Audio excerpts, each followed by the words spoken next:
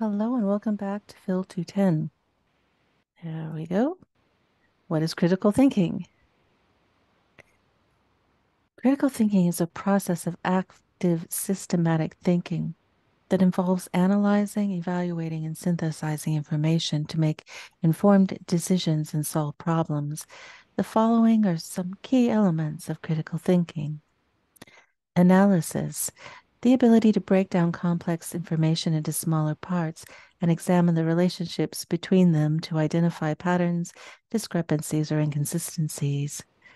Interpretation, the capacity to understand and explain the meaning of information, such as text, data, or images. Inference, the ability to draw logical conclusions based on the available evidence and consider alternative explanations for observations. Evaluation, the process of assessing credibility, relevance, and significance of information to determine its usefulness in making decisions. Explanation, the ability to communicate findings and conclusions effectively to others using clear, concise, and accurate language.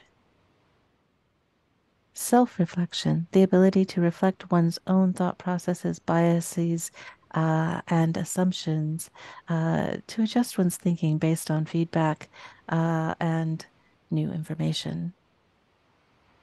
Open-mindedness, the willingness to consider multiple perspectives and be open to new ideas and information. Creativity, the ability to think outside of the box and generate novel ideas or solutions to problems. Again, the basic key elements in critical thinking include analysis, interpretation, inference, evaluation, explanation, self-reflection, open-mindedness, and creativity. It also includes, last but not least, curiosity, the desire to learn and seek out new information to better understand the world around us. About the interview process, there are different types of interviews that are commonly used in different contexts. Here are some of the most common types of interviews. Job interviews. These are interviews that are conducted by employers to evaluate a candidate's suitability for a particular job or position. Job interviews may be conducted in person, over the phone, or via video conferencing. Informational interviews. These are interviews that are conducted by job seekers to gather information about a particular industry, company, or job role. Informational interviews are typically conducted with professionals who have experience in the field of interest. Research interviews. These are interviews that are conducted as part of a research study, often gathering qualitative data about a particular topic or phenomenon. Research interviews may be conducted with individuals, groups, or organizations. Oral history interviews. These are interviews that are conducted to gather personal stories and experiences from individuals, often related to a particular historical event or period. Investigative interviews. These are interviews that are conducted as a part of an investigation or legal proceeding, such as police investigation or a court case. Media interviews. These are interviews that are conducted with individuals who are experts or have knowledge on a particular topic or current event and are often conducted by journalists or reporters for print, radio, or television media. Performance evaluations. These are interviews that are conducted by managers or supervisors to evaluate an employee's performance, typically for the purpose of providing feedback or making decisions about promotions or raises. Counseling interviews. These are interviews that are conducted by mental health professionals, such as therapists or counselors, to help individuals work through personal or emotional issues. Interrogation interviews. These are usually conducted by members of a policing force, a government, a military, and or the judiciary. Additionally, it's important to understand how words are being used. For example, in legal parlance, hearsay. Hearsay refers to a statement made by someone other than the witness who is testifying and is being offered as evidence to prove the truth of a matter asserted. Hearsay is generally not admissible in court as it is considered unreliable and lacks safeguards of cross-examination and oath-taking. Speculation. Speculation refers to a statement or opinion that is based on conjecture rather than evidence or knowledge. Speculation is generally not admissible in court, as it is not based on direct observation or personal knowledge and may unfairly influence the jury or judge. Relevance. Relevance refers to the degree to which evidence is related to the matter at hand and is likely to prove or disprove a material fact in the case. Evidence that is relevant is generally admissible in court as it helps to establish the facts of the case and may influence the outcome of the trial. Evidence that is not relevant or is only marginally related to the matter at hand may be excluded by the judge. While speculation and relevance may be close to common parlance, hearsay may have a slightly different meaning in everyday usage. In common parlance, hearsay may be considered synonymous with gossip, while in court it means that the witness is being asked to verify or give testimony about information that they did not personally see, hear, or experience. Again, hearsay is when someone's asked to give testimony on something that they were not actually present to, they didn't really witness. And again, it's difficult to have protection of hearsay. Uh, they can't, the prosecutor or the defense is unable to directly question the individual or individuals that were actually there. And there's no protection of oath taking under those circumstances. So that's quite generally considered inadmissible. The purpose of a courtroom is to actually ask questions of those who are present and gather that information together to make a case. Now, speculation is different than hearsay. Speculation is asking the witness to basically say what they think about something in terms of their own ideas. It's when they're asked to kind of hypothetically suggest a scenario that they didn't really see happen or did not personally experience. So speculation is again also not based on direct observation or personal knowledge, but it may unfairly influence a judge or jury. Relevance. Now, relevance is relevance is relevance. Whether you're talking about your sources being relevant to a term paper or a research paper, whether you're talking about relevance of evidence in a courtroom, the question of relevance is how is that information or evidence related to the question at hand, related to the inquiry that is currently existent. And again, evidence that is not relevant or is only marginally related to the subject may be excluded by the judge. Read technique. Read technique is a method of interrogation that was developed in the United States in the 1940s by John Reed, a police officer and polygraph examiner. It has since become one of the most widely used methods of interrogation in the United States. There are a number of elements to the Reed method.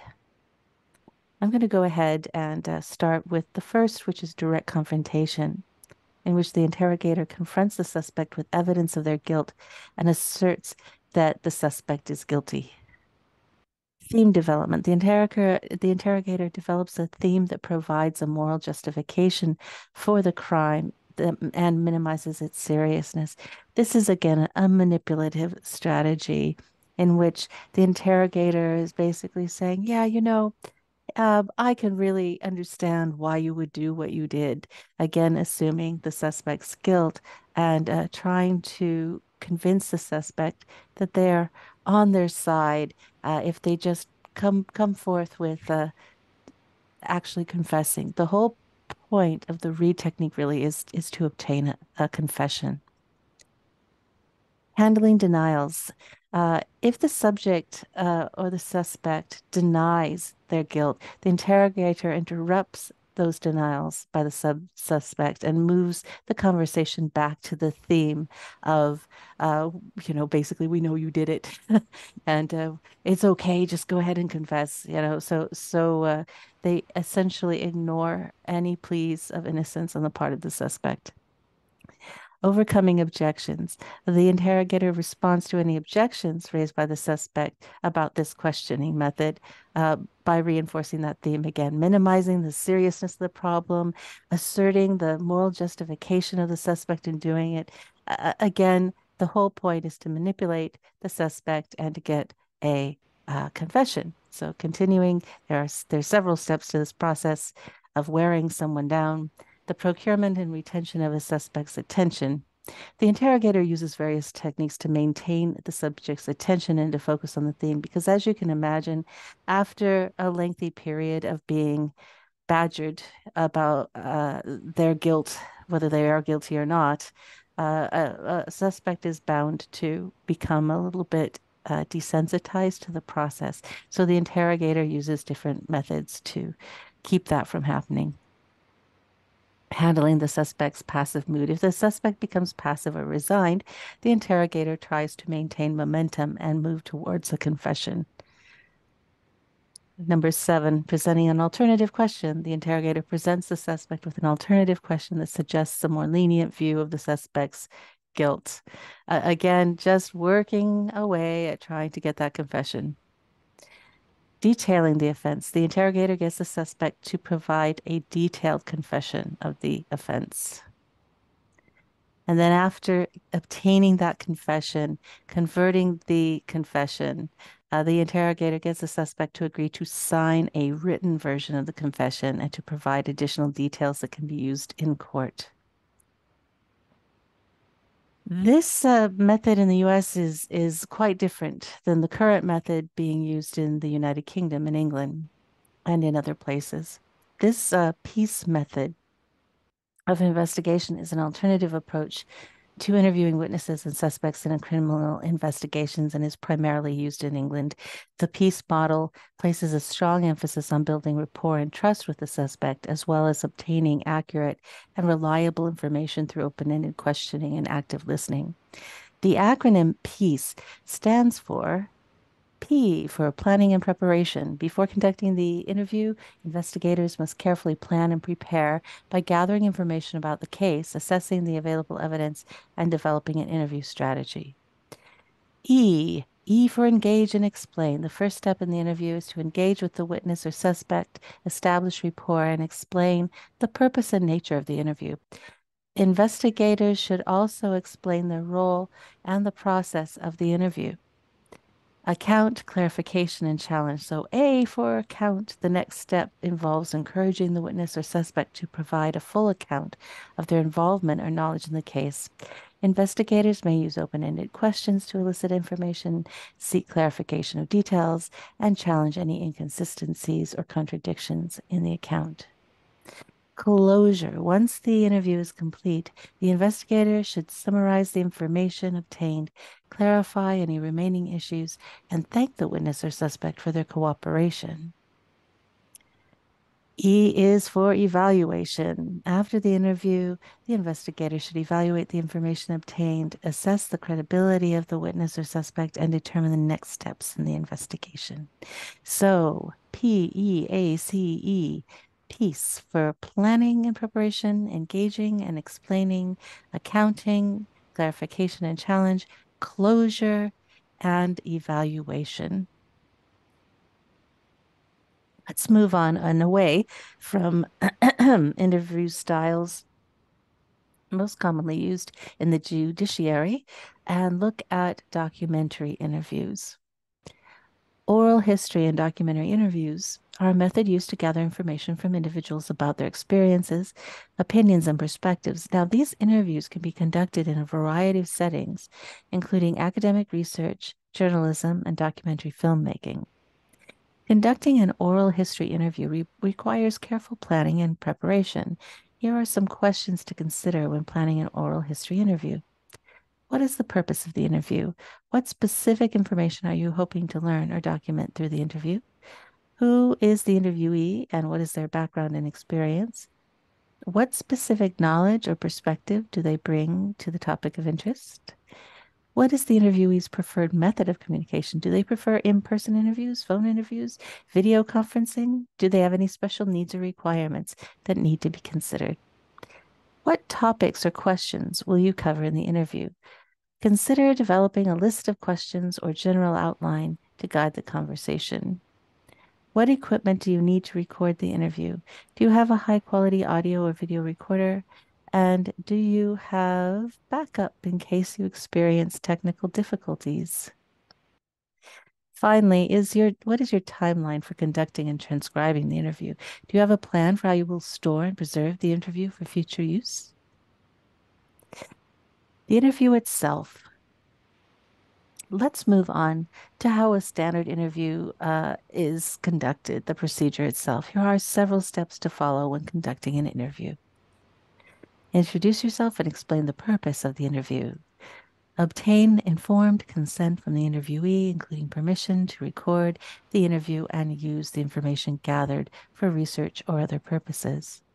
Begin the interview by asking open-ended questions to encourage the interviewee to share their thoughts and experiences. Be an active listener, paying close attention to the interviewee's responses and asking follow-up questions to clarify or expand on their answers. Be respectful and sensitive to the interviewee's feelings and experiences and avoid making assumptions or judgments about their responses. Conclude the interview by thanking the interviewee for their time and offering them an opportunity to ask any questions or share any additional information. Transcribe the interview as soon as possible after it is completed while the details are still fresh in your memory. Store and preserve the interview in a safe, secure location, following best practices for archival preservation and management. And by following these steps, you can conduct an oral history interview that is respectful, informative, and valuable for future research and scholarship. How do we know if someone is telling the truth? Now, it's all very well and good to conduct an interview, but no matter what kind of interview it is, how do you know if you're getting something that is honest and truthful? Determining if someone is telling the truth or not can be challenging, as people may lie for various reasons, including to protect themselves, avoid punishment, or deceive others intentionally. There's no foolproof way to determine if someone's telling the truth or not. There are some indicators, though, that investigators, attorneys, and others can look for when assessing the credibility of a statement or witness. Some of these indicators include consistency. If the person's statement is consistent with the available evidence, including other witness statements or physical evidence, it's more likely to be truthful. And I want to point out that even though, again, we're kind of returning to that judiciary perspective, all types of interviews can benefit from these basic indicators. Coherence.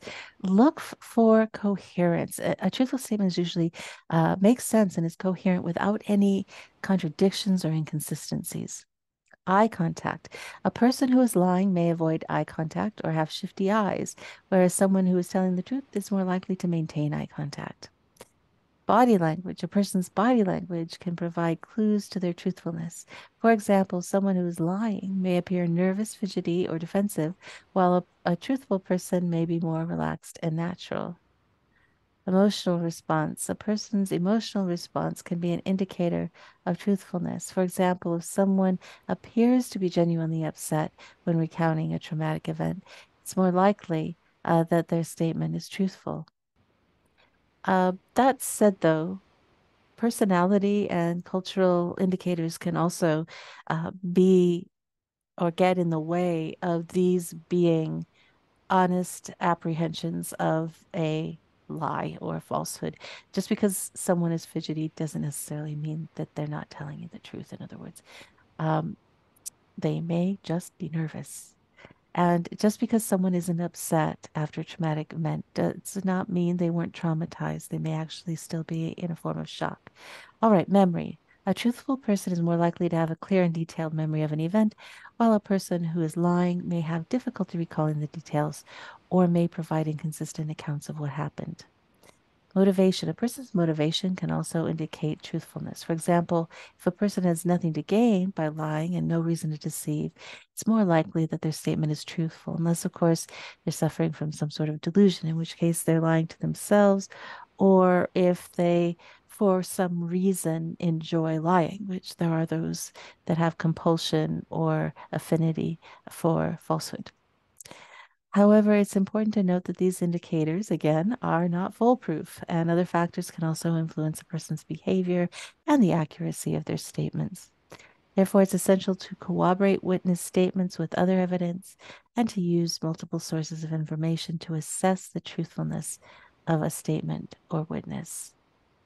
Let's look at media. Now, media is a bit of a conundrum. We need it to inform us, but just as media informs us, it may manipulate us. So, how do we know when media sources are valid or sound? To a certain extent, it's similar to how we know if someone's telling us the truth or not. Very, very much the same processes. Understanding and evaluating media is not unlike the process of conducting an interview. How do we know media sources are sound and valid? Determining the truthfulness of a source of information can be a challenging task, particularly in the era of fake news and misinformation. In some ways, it's similar to deciding if we can trust something that an interlocutor has said. It's almost exactly the same as a matter of fact. And there are some strategies that you can use to evaluate the truthfulness of a source. Consider the source. Is the source reputable and trustworthy? Is it well-known organization or individual with a history of accuracy and reliability, or is it a relatively unknown or unverified source? Evaluate the tone and language. Does the source use inflammatory or sensational language, or does it present information in a balanced and objective manner? Is the tone of the source designed to persuade or manipulate the reader, or to inform and educate? Check for bias. Does the source present a particular perspective or agenda, or is it unbiased and objective? Is there evidence of political, ideological, or commercial bias that may influence the information presented? Verify the information. Can the information presented be verified through other sources or by fact checking websites? Are there inconsistencies or contradictions in the information presented? Consider the date and relevance. Is the information presented up to date and relevant to the topic at hand, or is it outdated and no longer applicable? Look for supporting evidence. Does the source provide evidence or supporting documentation to back up the information presented, or is it based solely on personal opinion or anecdote? Consider the context. Is the source presenting information in a relevant and meaningful context, or is it taking information out of context to support a particular agenda or perspective? By considering these factors and evaluating the source critically, you can gain better understanding of the truthfulness and reliability of the information presented. It is important to be skeptical and critical of sources, particularly those that are new or unfamiliar, in order to avoid being misled by false or inaccurate information. Okay, let's move on to pseudoscience. Identification of pseudoscience. Pseudoscience professes to be justified in terms of the methods of science, but is not actually justified using scientific methods. An ad hoc proviso claim means as needed, while a post hoc means after the fact. Dubious claims tend to use both ad hoc and post hoc justifications and also generally have three basic features. It is not independently testable. It is not supported by independent evidence. And pseudoscience routinely requires additional reasons, ad hoc and post hoc, to save the hypothesis from being disproven. Pseudoscience is an example of a particular type of dubious claim which professes to be justified in terms of the methods of science, but is not actually justified using scientific methods. The following is standard procedure for crime scene investigation. So we're going to move away from pseudoscience and try to look at how we avoid being misled in a procedural context for a crime scene, for example. So what I'm going to be reading is a very good example of a rational procedure for understanding events that have happened outside of one's purview. First of all, securing the area. The first step in investigating a crime scene is to secure the area and prevent any contamination or alteration of the evidence. This includes cordoning off the area, restricting access to the scene, and establishing a perimeter to ensure that no unauthorized individuals can enter the scene. Documenting the scene. Once the area is secured, the investigator documents the scene by taking photographs, sketches, and notes. This documentation captures the initial condition of the scene and location of the evidence. Conduct a walkthrough. The investigator then conducts a walkthrough of the scene to identify potential evidence and assess the scope of the crime. The investigator also looks for any potential hazards or safety concerns. Collect evidence. The next step is to collect evidence. Collecting evidence involves using proper techniques to collect, package, and label evidence. This includes fingerprints, DNA samples, blood samples, and any other physical evidence that may be present. Interview witnesses. The investigator may also interview witnesses to gather additional information about the crime. The investigator should take detailed notes and record the interview if possible. Analyze evidence. The evidence collected at the scene is then analyzed in a laboratory or by forensic experts. This analysis can provide additional information about the crime and may help identify potential suspects. Revisit the scene. The investigator may need to revisit the scene to gather additional evidence or to confirm initial findings. Report findings. Finally, the investigator documents their findings and prepares a report. This report should detail the evidence collected, any conclusions drawn, and any potential suspects identified.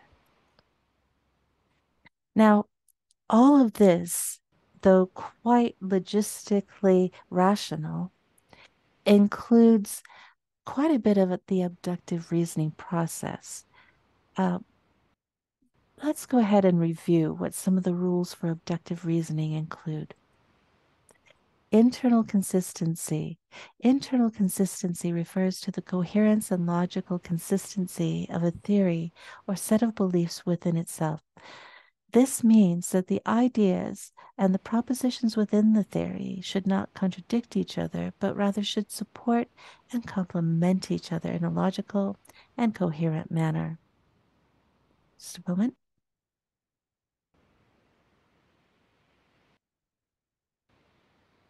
External consistency.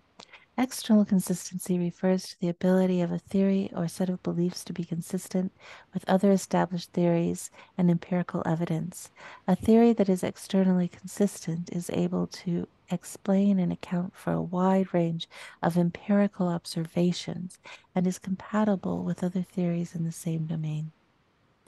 Testability. Testability refers to the ability of a theory or hypothesis to be tested through empirical observation or experimentation. A testable theory is one that can be falsified or confirmed through empirical evidence, and its predictions can be verified or disproven through experimentation. Explanatory scope. Explanatory scope refers to the ability of a theory to explain a wide range of phenomena or observations. A theory with high explanatory scope is able to provide a broad and comprehensive explanation for a wide range of phenomena, while a theory with limited explanatory scope may only be able to explain a narrow range of observations. Conservatism.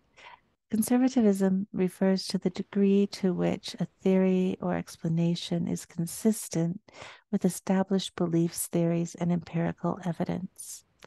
A conservative theory or explanation is one that does not deviate significantly from existing beliefs and theories and is consistent with established empirical evidence.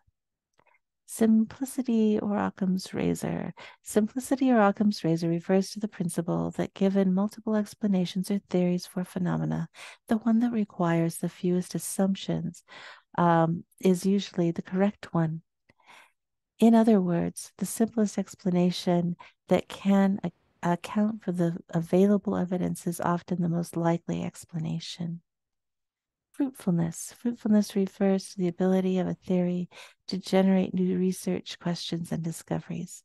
A fruitful theory is one that inspires further research and investigation and is able to generate new insights and discoveries that were not previously known or understood. Explanatory power. Explanatory power refers to the degree to which a theory or explanation is able to account for the available evidence and provide a compelling explanation for a phenomena.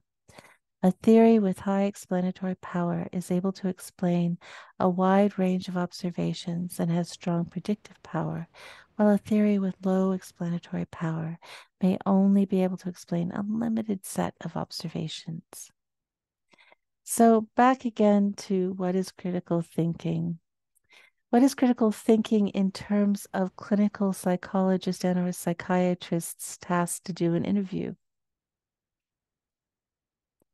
Well, in a clinical interview, one first makes an introduction. The clinician should introduce themselves and explain the purpose of the interview, including the client's goals and expectations for treatment. Gathering background information is next. A clinician should gather information about the client's medical and mental health history, including any previous diagnoses, treatments, or hospitalizations. They may also ask about the client's family history, social history, and current living situation. Presenting a problem, the clinician should ask the client to describe their current symptoms, including the onset, duration, and severity of their symptoms. They may also ask about any triggers or stressors that may be contributing to these symptoms. Diagnostic evaluation. Based on the information gathered, the clinician may make a preliminary diagnosis or referral for further testing and evaluation. Treatment planning. The clinician should develop a plan for the treatment based on the client's symptoms, goals, and preferences. This may include medication management, psychotherapy, or a combination of both. Active listening. The clinician should be actively listening to the client's responses, taking note of important details, and following up with additional questions as needed. They should also use empathy and validation to show that they understand and respect the client's experiences. Confidentiality. The clinician should explain the limits of confidentiality and obtain the client's informed consent for treatment. Closing. The clinician in closing should summarize the key points discussed and provide the client with an opportunity to ask any questions they may have about the treatment plan or the therapeutic process. Let's make a kind of a quick comparison. Now, we've looked at things having to do with clinical, psychological types of medical interviews. We've looked at police interview strategies, judicial interviewing strategies. We've looked at historical oral history, documentary style interviews, a range of interviews. And now I think let's compare some key reasoning skills, because each of the main professions I'm going to talk about is a different type of key reasoning skill. Now, nursing. Nursing primarily requires inference. Nurses use inference as a part of their clinical or critical thinking skill set. Nurses make inferences when they gather relevant baseline data and compare them with other information, such as admitting diagnoses, medical history, and knowledge of disease processes. They also make inferences when they examine the extent to which interventions affected the patient outcomes. Criminal justice. Interpretation is the primary key reasoning skill in criminal justice. The capacity to understand and explain the meaning of evidence, such as witness testimony, forensic reports, and other relevant information. Social work. Social work requires cultural competence, the ability to understand and respect the diversity of client backgrounds, perspectives, and experiences, and to incorporate this understanding into practice.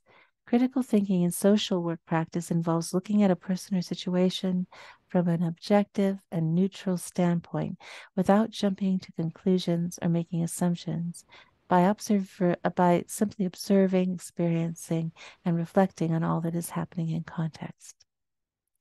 Social historians. Social historians and documentarians need to understand transcription and analysis. Transcribing the interview recording, analyzing the information gathered. This is the key to being a good historian. This can include identifying common themes and analyzing the interviewee's language and communication style, and then drawing conclusions about the topic of the interview. Standard to all critical thinking is curiosity, the desire to learn and seek out new information to better understand the world around us. Thank you.